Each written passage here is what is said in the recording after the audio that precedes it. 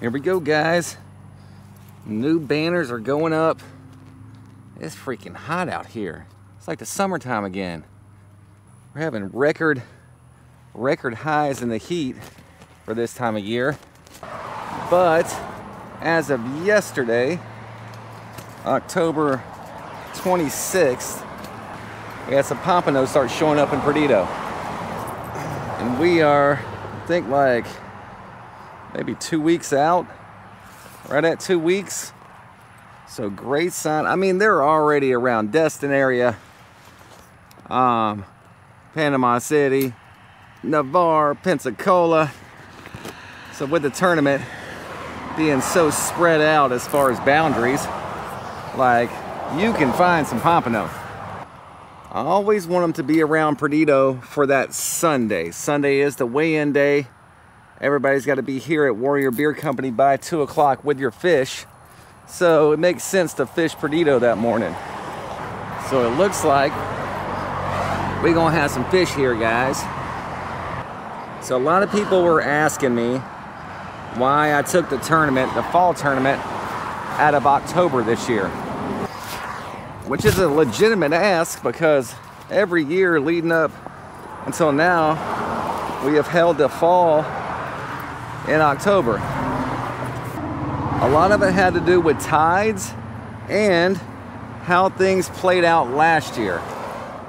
Last year we had a bit of a late run and not a lot of pompano were being caught. A lot of permit were being caught. We had like a record permit year in the Panhandle, but not a lot of pompano. So looking at tide charts and everything, full moons, even neat tides that we have going on this month and next, I scheduled around that.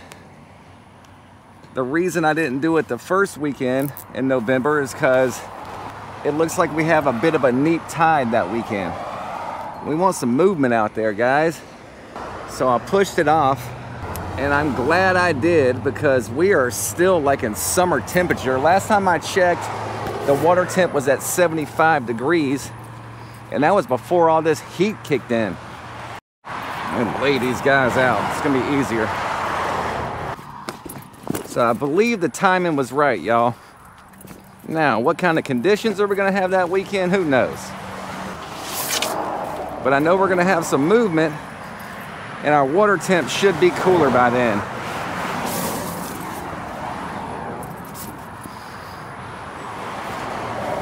And I believe that's actually a holiday weekend, which wasn't planned, but just kind of worked out, because I think a lot of people have a 3-day weekend. I never look at holidays when I'm scheduling those things out. Maybe I should start. These things are a pain in the butt. So, to answer the question, and I keep getting asked about why I didn't do it in October, that's why, guys. I didn't like the look of the tides, and I'm trying to go off what was being caught last year. This is gonna be a good one, guys. As of now, I don't have any idea how many people registered so far, because Marty's keeping up with all that. I just know that my email is constantly pinging with angler registration. I would love to see a record tournament like 200. We've never hit 200, and that's not a complaint by any means. I mean, to get even 100 anglers in like a relatively small tournament like this is amazing. And I mean, we do, I mean, I don't want to say we don't do a lot of advertising. We advertise a lot, but just within, right? We don't use Fishing Chaos or anything like that. Not that that's a, you know, not a good idea. Those guys are absolutely great, and it would probably expand the tournament a lot. I've just really never felt the need to do it.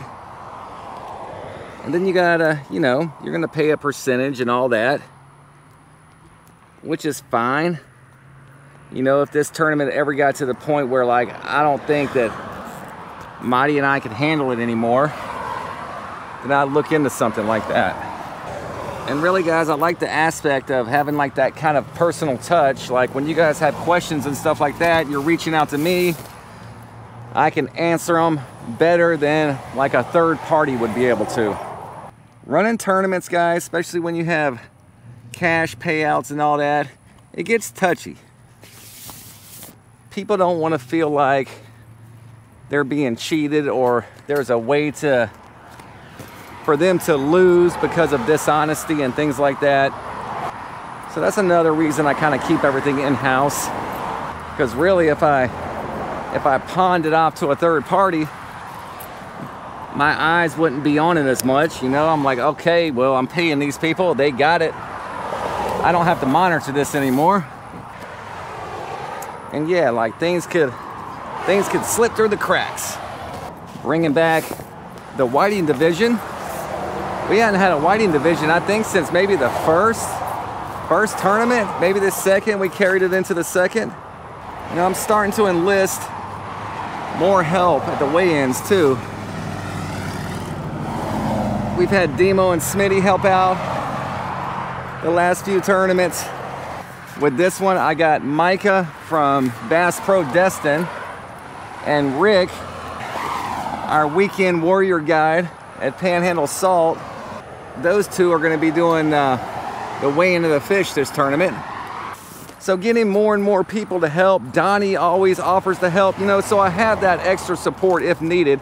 So bringing in like another fish, another whiting, it's not that big of a deal. But like when I was doing it by myself, or like when me and Clint were doing it, like, you know, we were doing aggregates at the beginning, so you had all these fish that were weighing, like whiting, pompano, 3 at a time, 1 at a time. There's always the guy who doesn't know like which one's bigger, so he wants you to weigh all 18 fish. It just got to be too much. And then we were seeing also, like at the end of the weigh-in, there was a lot of like, do you want these fish going around, right? So the guys that were bringing in a lot of fish to weigh to try to win the aggregate, they didn't even necessarily want the fish. So I just saw a lot of waste going on.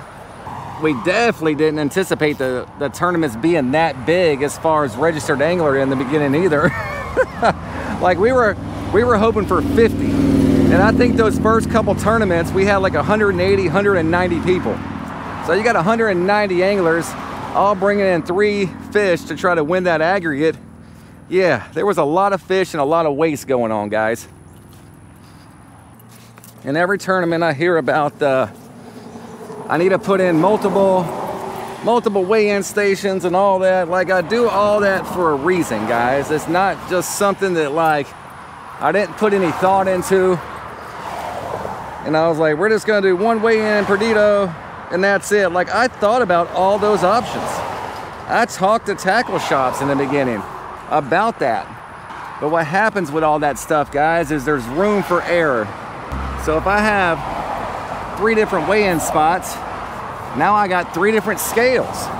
You can buy the same model scale and get it regulated the same and calibrated the same and all that, but it still could cause question. So we want everything in the same place on the same scale on weigh-in day. And that way, come on. And that way, let's say the scale gets dropped and now the calibration's off. Well, it's off for everyone. Not we got a dropped scale here in Destin and two operating scales spread out somewhere else. Somebody's gonna say something. As fun and as lighthearted as we try to make it, it's for a good cause. People still get a little weird when it comes to competition. I mean, we had guys in the spring tournament actually dumping out the raffle ticket bucket because they didn't win, because they felt like maybe we didn't put their ticket in the bucket. And you're talking about a $2 raffle ticket, guys. They were dumping the bucket out and culling through it, trying to find their ticket. So yeah, people get weird. So we try to make this as fair as possible. Operation Tackle Box here is joining for the first tournament. They are based out of Georgia, but are opening up a Perdido Key chapter. The founder is actually moving here. It's an organization that works strictly with combat veterans with PTSD and helping these men and women heal through fishing, which I feel is outstanding. The old tournament banner. This one doesn't have any dates on it. This would be cool to hang up somewhere. It might hang up in the shop. I have to measure it. These are awesome banners. Very good quality. Obviously, Maddie works her magic, gets these guys printed correctly, gets everything lined up to make them look good. Yep, guys, I think we are going to be in the Pompano hot and heavy come tournament weekend. I thought the run had started before the hurricanes because I was catching Pompano on a pretty regular basis. I mean, every trip, not a lot, but 2-3 a trip. The hurricanes hit and they just stopped. Whew, it is hot.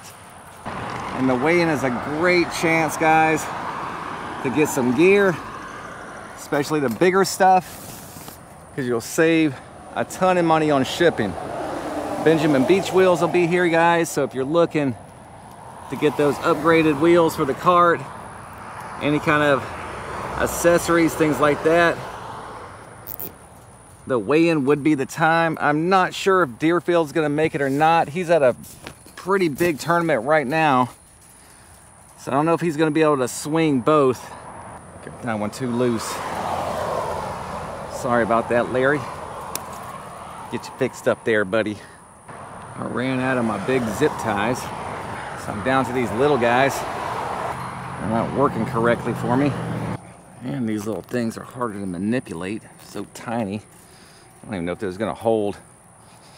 Brian Arnold and the crew from Bird of Prey will be here, so all your starboard stuff, like the rig boards, the cutting boards, the tailgate cutting boards, all that good stuff, you can get with Brian during the tournament.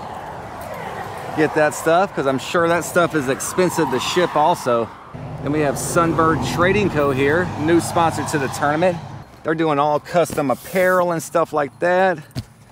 Yep, they did this hat. They're doing all our clothing. So if you have a brand that you're looking to get stuff printed, talk to Ricky. And then my buddy Charles, Surf Pro Tackle, and his family will be here. They have absolutely exploded since the April tournament.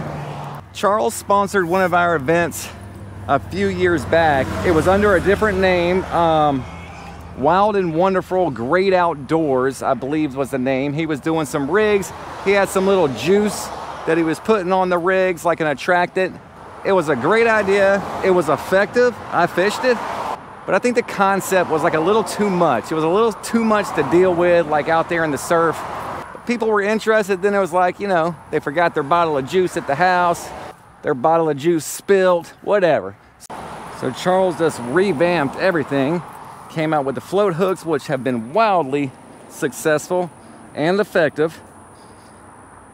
It's one thing to have a cool concept, but if it doesn't work, then you're kind of out of luck. But he had a cool concept and they catch fish.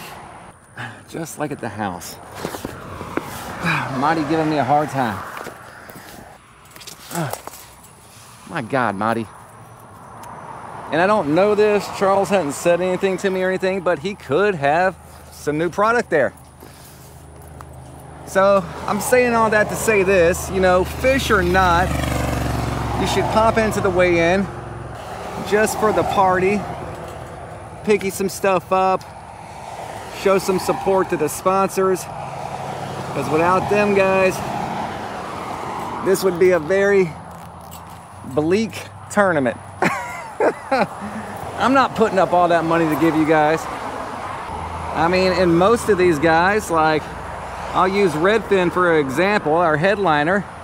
Redfin's putting up just as much in product as he is in cash. I mean, these guys put up a lot for you guys to show up and show out You know, and they understand the more anglers that register, the more money goes to these charitable donations, the more eyes get on their products. You know, it's a business move. It's a business move. I'm gonna have to make this one straight. She's gonna yell at me. It's a business move. It's a business move, and it also helps out some less fortunate people. We're gonna have Sarah and her family here. Cameraman Ron's family. November marks a year when he passed away. And maybe this could be the start of something with the cameraman Ron thing. Maybe I'll start trying to find a local family that's been impacted in some way negatively. And maybe we can start doing that each tournament, like giving to obviously the bigger organizations, and then having a family that's going through a hard time in and around Perdido that we can create another division for, like the cameraman Ron. We have the whiting thing going on. You know, we could play with it. Could be redfish, could be ladyfish, really whatever we want to do. And that way, you can spread out the love a little bit. I'm getting good at this. First couple times I did this, it was horrific. You don't tighten them. That's what I've learned. Just kind of get them on there. Then you secure them later. That way you can adjust if needed. And I give Tony Fagioni Fish Gum full credit for that cameraman Ron division. That was his idea. He approached me with that last tournament. And really he was wanting to create like an entire tournament for Ron. And we toyed around with that idea, but it was just like adding another tournament in with so many other tournaments going on. Like, we didn't want to clutter things up. So we came up with this idea. And of course I reached out to Sarah and her family, Ron's family, you know, and let them know what we were thinking, you know, their thoughts, if they had any problem with it. They had a few requests, which we were happily able to meet. I didn't know Ron well, but Ron gave me the time of day when nobody else would. He actually met with me for lunch one day when I first started this whole thing and let me yap and ask questions for 2 hours about YouTube and things like that, because I had no idea what to do. I still don't. And at the end of the 2 hours, he wouldn't even let me buy him lunch. You know, that's what kind of guy Ron was. And I'm not the only one he's done that for. So although I wasn't like everyday buddies with Ron or anything like that, and I don't claim to be, I do appreciate what he did for me. The entertainment that he brought to the community, where everything is so serious. Gotta catch big fish, big fish. Ron's like, I'm gonna go catch some whiting. All right, guys, what do you think? Looks pretty good. So obviously we have a lot more sponsors than the banners, but there's certain tiers that these sponsors take, and going from tier 1, which is being the headliner, which is Redfin, down to tier 3, what comes with that sponsorship is a banner that's gonna hang out here on this extremely busy road.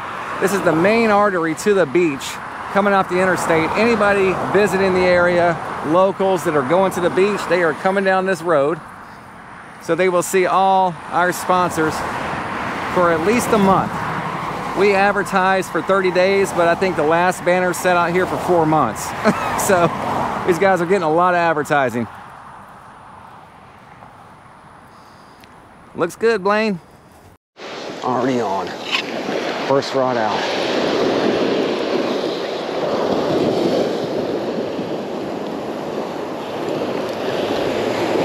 Little whiting. Take him. That's my bait. I think we got a lot of mullet. Seen a lot of activity up close. Schools and schools of something. There was a lot of mullet back in the bay late last week. I think that's what it is. I'm gonna start bringing a net. I could get a lot of bait, I think, in one throw. Look at it, all right here in front of me. I don't know if you can see it yet. Oh, big hit. Trying to get my other camera set up.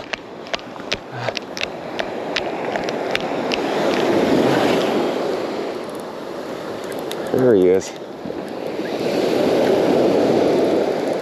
Come on, buddy. There we go. Another little whiting. Here comes Durf. What's up, Durf? He abandoned his other buddy down there. It's not nice, sir. Go ahead and get him back. We got one. If I start catching some bigger ones, I'll start keeping them. We'll eat some whiting tonight. But I want to get some pompano rods out. All right, guys, we got all the banners up. We are getting close to go time. We're 2 weeks out, and this is when things get crunchy. We have a lot of anglers, especially locals, that kind of wait to the last minute to register. They're waiting on weather and things like that. So usually that last 3-4 days before cast off, we get pounded. Get pounded with angler registrations, questions. Everybody starts asking questions right there at the end.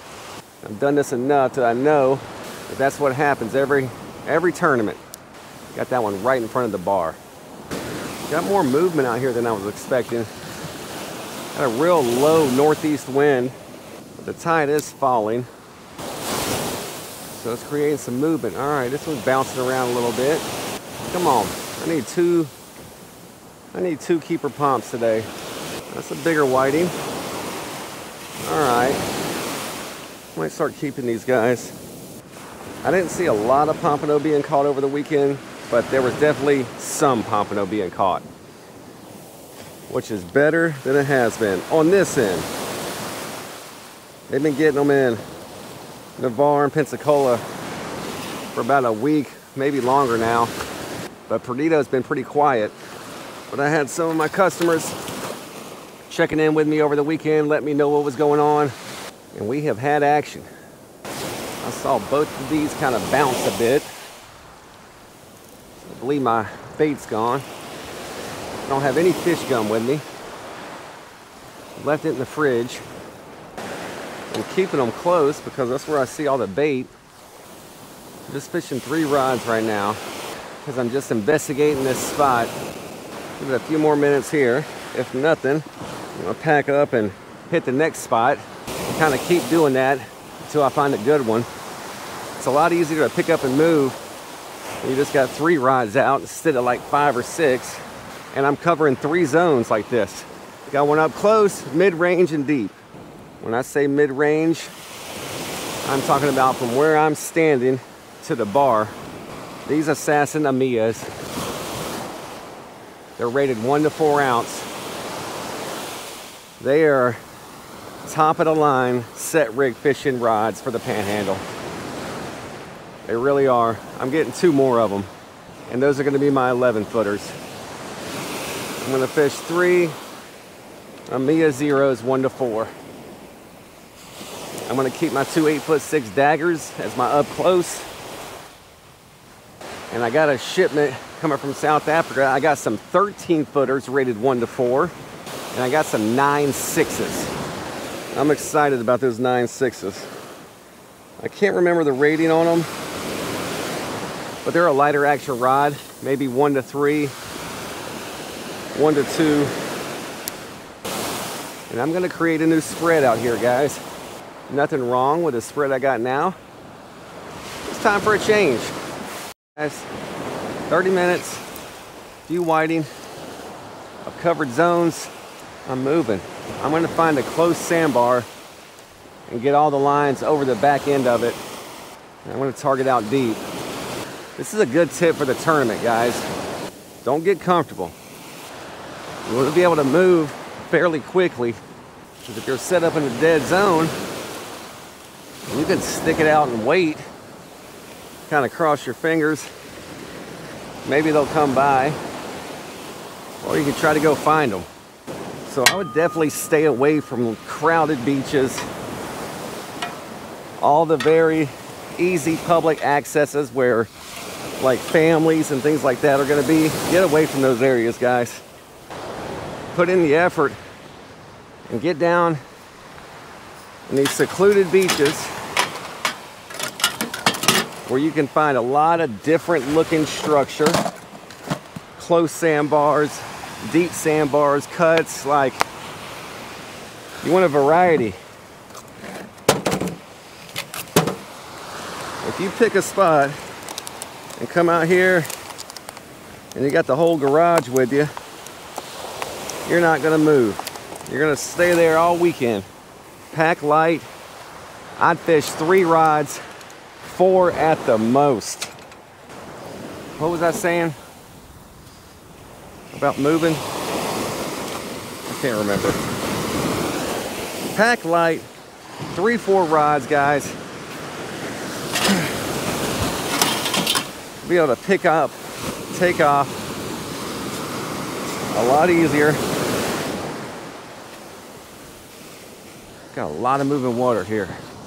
Got a close bar, a lot of deep moving water up front. I didn't even rig last night, so I got Fort Morgan setups with me. Everything's got big leaders on it. This is where the 1 ounce Frisky Fin Sputnik comes in handy. They got a lighter rod, so I don't want to overload it, but I got a lot of moving water up front. A little 1 ounce Frisky will do the trick. And I've spilled all my shrimp in my basket. It's gonna be the last spot and I gotta go. I got a super close bar here. A slight lob is gonna get it over the back of it. Oh yeah, that was a hit. Oh no, I lost him. I lost him. That was a hit for sure. All right. Oh my God.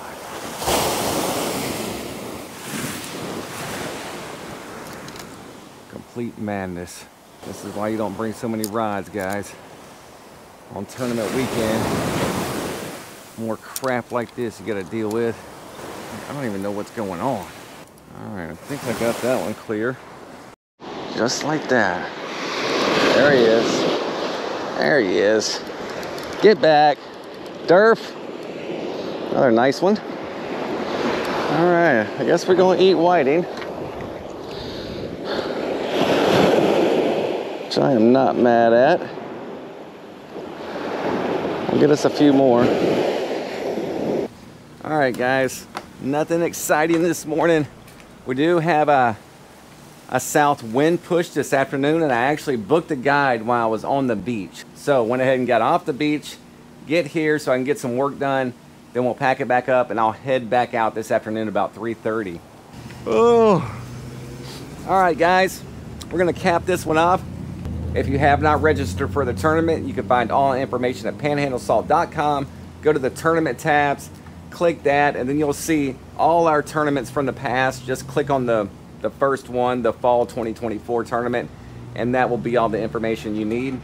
If you're in the area, you're not fishing the tournament, or you don't have a fish that you think is going to be worthy enough to weigh in or whatever, still come out to the weigh-in, because there's going to be a lot of sponsors there. They're going to have a lot of gear. We'll have our charitable organizations out there talking about their programs. I'm sure Gary will have some of his good homebrew flowing. Oh, so you guys come check it out. We are 2 weeks out, guys. The Panhandle Salt Pompano Showdown. I think this is like our 7th one. I'll see you guys on the next one.